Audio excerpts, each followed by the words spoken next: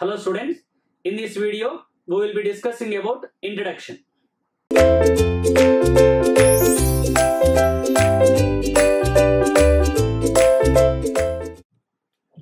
Now we are going to discussing about the angle modulation.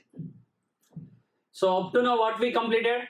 Amplitude modulation, DSBSC, SSB, VSB and frequency division multiplexing. Now coming to the angle modulation, what is the meaning of that? What is the meaning of amplitude modulation? The meaning of amplitude modulation is if you are changing the amplitude of a carrier linearly according to amplitude of a message is called amplitude modulation. Now, what is called angle modulation, sir? Angle modulation meaning is it is a process of changing the angle of a carrier. It is a process of changing the angle of a carrier linearly according to amplitude variations of message is called angle modulation. If amplitude is varying, amplitude modulation. Angle is varying, angle modulation. Now let's see. I am writing the carrier signal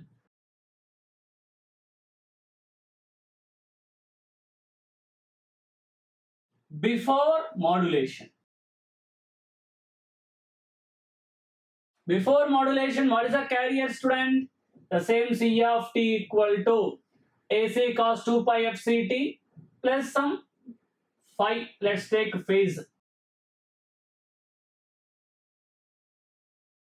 This is a carrier before modulation, means no changes. This is also equal to AC cos some theta of t. I am writing. Of course, theta of t is nothing but what? 2 pi FCT plus phi. I am calling this theta is called total angle. Now, what is called angle modulation, sir? It's a process of changing the angle of a carrier, that is theta of t, linearly in according to amplitude variations of message is called angle modulation. Theta of t is varying. Try to see there. What is the theta of t expression? The expression for theta of t is 2 pi FCT plus phi. Are you following my point or not? Now, here theta of t is varying means, of course, t, time independent variable. It does not vary with anything. Theta of t is varying means either frequency is varying or phase is varying. Frequency is varying is called what? Frequency modulation. Phase is varying what? Phase modulation. Means angle modulation means we don't have any separate technique.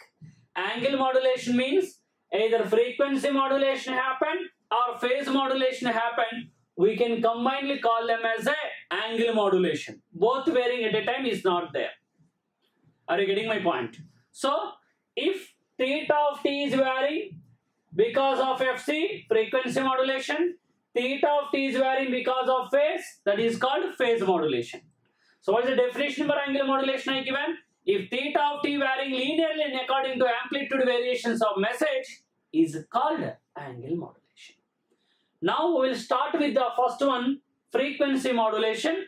We will go for a detailed thing. Later we will go for the phase modulation.